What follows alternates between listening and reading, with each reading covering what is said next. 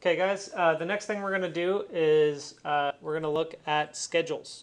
Okay, so in order to look at schedules, you first need to understand parameters.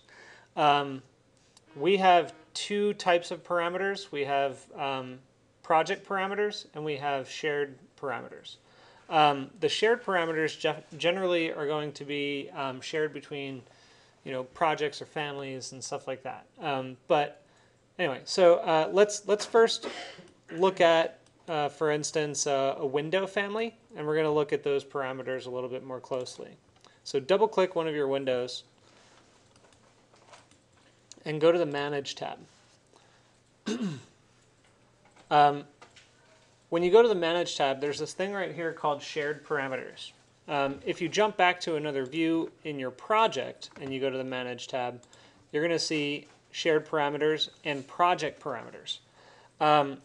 Shared parameters are parameters that you basically create a parameter file and you store it somewhere on your drive, and whether it's a family or a project or a set of projects, you can basically boot up that parameter file and load in some of your standard parameters, which is really important for like BIM management in an office, because when you have like a door and window schedule, which is what we're going to work on next, you're generally going to have exactly the same columns in every project.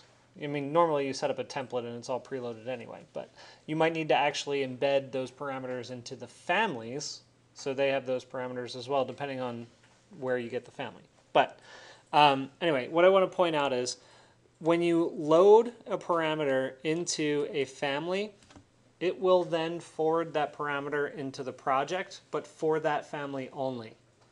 If you load a parameter into the project and apply it to a category, it'll load that parameter for every family, or yeah, it'll load it for every family within that category. Okay, so let's take a look at this very clearly.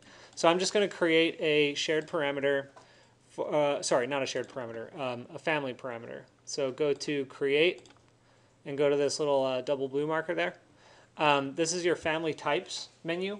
So without, and this is just to create a one-off parameter, right? This isn't loading from a shared parameter file or anything like that. You can choose to do one or the other. So we're just going to make one right here. And I'm going to call this, well, let's see what we have here. We have materials and finishes. Yeah, okay. We got sash glass pane. All right, this is what I'm going to do. So I'm going to click down here into New Parameter. And this one's going to be a family parameter. So I'm going to call this, let's call this, let's call it manufacturer location, right? Some like MFR location. And you guys don't have to do this. I just want you to understand what I'm doing, like what this looks like. So MFR location, it's going to be a text parameter, and it's going to be by type. So basically that's just telling me, like, when I load that family into the project, I can either write out or do whatever I want to do with designating where the manufacturer is located for that product, right? So I hit OK, and so right now this family in the project has MFR location under text, okay? But I go back into my project and it doesn't have that. There is no text column that says MFR location. When I load this in,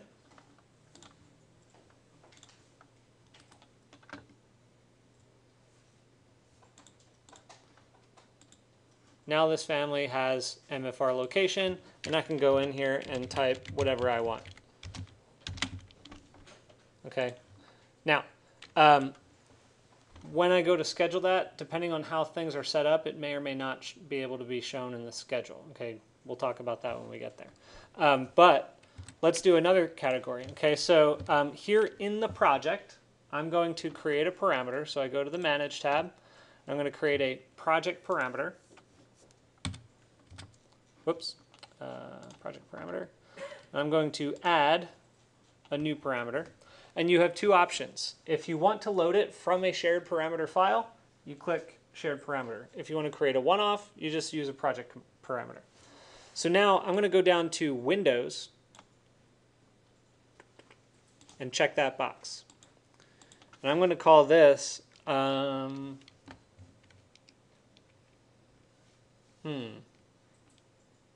call it material source.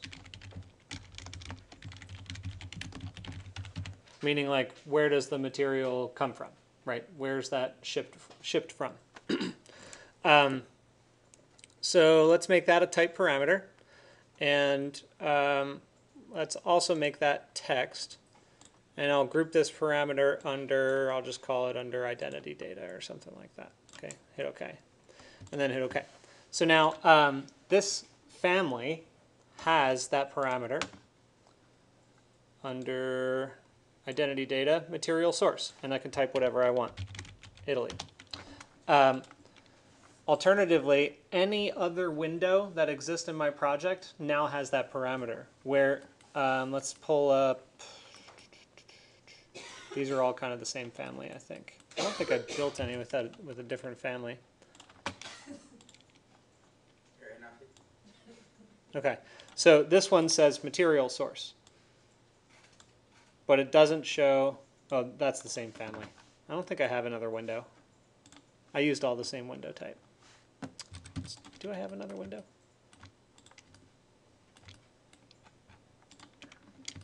No, because that's just a parameter.